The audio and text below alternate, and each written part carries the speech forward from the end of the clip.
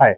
So in previous session we have learned a lot about the PRR mediated antiviral immune response, which is mainly the interferon dependent. Okay. Now in this session I will discuss about the interferon independent processes by which the viral replication is checked. Okay. In fact, in this session I am going to talk few of my work, my own laboratory work, which very clearly demonstrate that this this some of this post transcriptional regulators, they play a very important role in checking the viral replication. Okay, so let's begin. So here this is a very simple schematic, and this is true for many other organism. There are some some small interference RNA which plays a very important role in defense against the viruses. Basically, these small interference RNA, they interact with the genome of virus, particularly RNA viruses, and then this will trigger basically the cleavage of the target RNA. Okay. So, this is one way, and this thing I will elaborate more in subsequent slides. In mammals also there is a or in human there is also expression of these small RNA, which we call it as a microRNA. Okay. Here you can see the biogenesis pathway, and towards end there will be a generation of mature microRNA. Okay. And this mature microRNA is basically the key function of this microRNA is to regulate the gene expression at transcript level. Okay.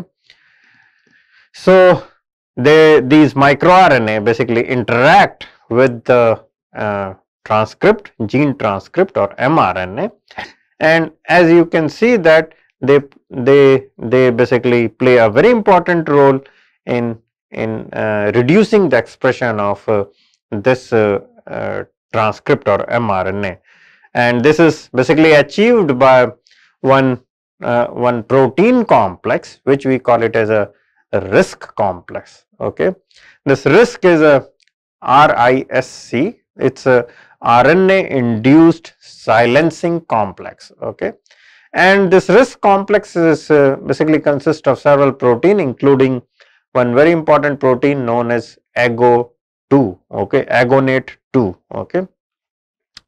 So this agonate 2 basically facilitate the bridging or binding of transcript, okay, with the microRNA. Okay, and then once this RISC complex is formed, then there will be a there could be a several fate. Here you can see that the mRNA can be the target mRNA can be cleaved. Okay, another is there could be a translational repression. Okay, so they will be, so if there is a actively translating mRNA, then they will kind of a bump. Okay, the translational machinery cannot move if it is there. Okay, this can also trigger the mRNA deadenylation, and that deadenylation basically make the mRNA unstable. Okay, so these are the ways by which these microRNA act in the cell, and they are playing very important role in regulation of regulation at transcriptional level or post transcriptional. They are post transcriptional regulator, and they are kind of fine tuners. Okay, for the expression of a particular gene. Okay, and these microRNA is originally discovered as a regulator for the gene, but we have found out that besides regulating the transcripts, okay, they are playing very important role in in virus defense. Okay. Here you can see this work. Here you can see that the RNA from RNA virus, okay, this basically sensed by the RIG-I, as you have studied a lot, which is translated from the RIG-I transcript. Okay, this RIG-I basically senses this RNA molecule, okay, viral RNA molecule, and this RIG-I protein is synthesized from transcript of RIG-I. Okay, and upon sensing of this viral RNA by RIG-I, it will induce the pro-inflammatory cytokine and type 1 interferon that you know very well. Okay. Here we found out that this viral RNA, when it goes inside the cell, it induces the expression of some microRNA. Okay. And this microRNA there are several microRNA. Among these microRNA, one microRNA is there known as microRNA 485, and this microRNA 485 basically plays a very important role in regulating the transcript of RIG-I. Okay. Here you can see in this schematic, this microRNA can interact with RIG-I. Okay. Here you can see the structure of gene in this experimental results. Okay. So this microRNA can bind to the two regions. Here one more important information I missed in previous slide. Generally these microRNA bind with 3' UTR, okay, of the gene in general. Okay. In rare cases this microRNA can bind to the 5' UTR, but in general it is binding to the 3' UTR, and then that by binding it regulates the translation of the transcript. Okay. Okay, let us come back. So here you can see that this microRNA 485 can bind with the 3' UTR, and then this is reducing the expression of transcript. Okay. So when this is the situation, in this situation if you infect the cells with viruses, so what will happen? The simple thing is that there will be a more load of viruses. Okay. So because the expression of this RIG-I is reduced, so expression of RIG-I is reduced, it means there will be a reduction in production of antiviral cytokine, that is inflammatory cytokine as well as type 1 interferon. So if this down regulation is there, then there will be a more increase in amount of viruses, okay, in the cell. If you, in this scenario, if you infect the cells with viruses, then there will be a increase in amount of viruses, as you can see in this this experimental data. Okay, when we have introduced this microRNA, here P485 is just a plasmid which is expressing the microRNA 485, okay, inside the cell. So when we introduce this thing, then there is an increase in viral load. Here you can see that NDV RNA, this is, we have measured the virus specific RNA, so which is very much high. Okay, so this slide basically show various kind of experiment, and here the overall conclusion from this experiment is there will be enhance in the viral replication. Okay.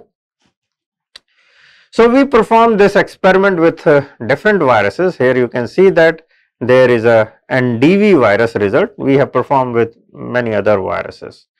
We also performed this experiment with influenza virus. Okay. So when we have performed this experiment with influenza virus, very surprisingly, it's a serendipitous discovery. Okay, it's a discovery by chance. We found out that this, when we infected the cells with influenza virus which contain the microRNA 485, initially there is an increase in viral load. The cell look not so healthy initially, and after some time the cell looks very healthy. Okay. So here you can see that at early time point there is an increase in viral load. Cells are unhealthy. Okay, but we just perform this experiment at a higher time point. Then we found out that cells are much more healthy. They become a normal. Okay, so in this scenario, we wanted to know why it is there. Of course, we are performing this experiment, so we doubted our experiment, maybe something we have done wrong. Okay, we figured out that there is nothing wrong, but this is some phenomena. Okay, so in order to understand why the cell become healthy, we have performed more experiment and try to find out what is the molecular mechanism. Okay, so here again you can see that when there is an influenza virus infection, there will be the influenza virus genome will be a lot in the cell. Okay, so here just I want to say that I will talk more about the influenza virus when we will take up the influenza virus. So in this course I am going to discuss about the influenza virus infection and all those things. Okay, so let's come back. So what happened when this influenza virus infect the cell? Then there will be a viral replication. Lot of influenza genome will be generated inside the cell. Okay, and this will be sensed by the regi, and then there will be induction of antiviral response, and this antiviral response, particularly the production of type 1 interferon, this will activate another set of signaling which we call it as a JAK-STAT pathway, which will, the outcome of this JAK-STAT pathway is to make more type 1 interferon, a lot of type 1 interferon, and the regi is a interferon inducible gene. Okay, this is very well known. Okay, it's like you have seen Rantis and IP10. So regi is also one of this molecule. It is an interferon inducible gene. Okay, so that will induce a lot of transcript of regi inside the cell, and here you can see that when this virus will infect, there will be a viral genome inside the cell, and this will also induce the synthesis of microRNA 485. Okay, I have showed you in the previous slide. Okay, so this microRNA 485 basically interact with the transcript of regi in order to reduce the expression of regi. Try to understand any immune response should be also damped after some time. If it will be not damped, then that will result to the autoimmune disease. Too much immune response is also not good. So this microRNA 485 is basically playing a very important role in maintaining homeostasis inside the cell.